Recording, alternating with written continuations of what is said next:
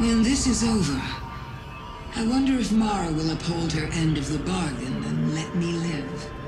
Killing me is probably at the top of your to-do list as well, isn't it? You've done a lot of killing over the years. Let me ask you something. Of all the enemies you've fought, how many saw your ghost and realized, that's why Guardians are so strong? Not most, but some. They might have even taken a shot at it. R.I.P. Cade. Now, how many saw beyond your ghost?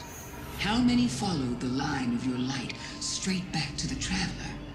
And how many knew enough to aim a weapon there? A few. The smart ones.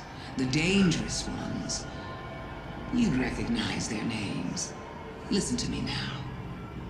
Look beyond me to my worm.